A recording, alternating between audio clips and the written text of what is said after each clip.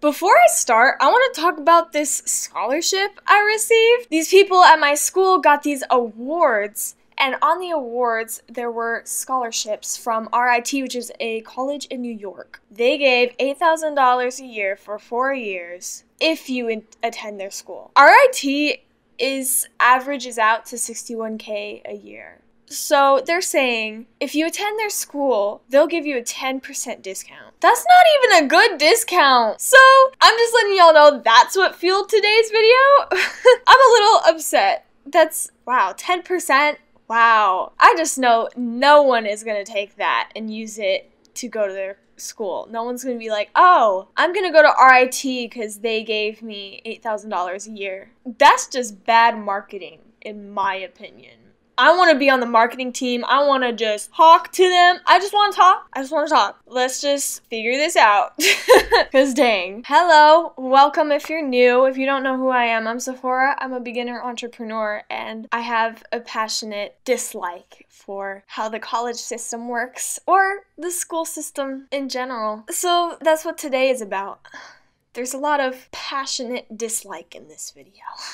This is pretty much a narration of if college or the college system was a person trying to explain what college is to a high schooler. Yeah, a little skit, if you may. Yeah, if you like this video, please hit that like button, and we're just gonna get right into it.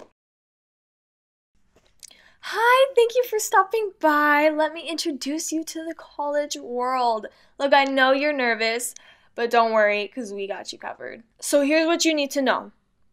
It is absolutely necessary for you to attend college in order to be happy and live a financially secure life. There's simply no other way. If you don't go to college, you're gonna be poor and alone, living on the streets with a dying rat. Please make sure to figure out what you want to do for the rest of your life at age 17, and please be sure to get into a good college. But if you don't know what you want to do just yet, that's totally fine. You know all the high school classes that you're taking right now? You have to take those same Common Core classes in college for your first couple of years. We love to waste your time and money, but that's just how the world goes round, you know? Speaking of money, be sure to get into an expensive college. The more expensive, the better. Don't go into the more cheap and practical trade schools. That's looked down upon. Trade schools only teach you about your field for cheaper. That's too smart. That's too easy. You don't want that.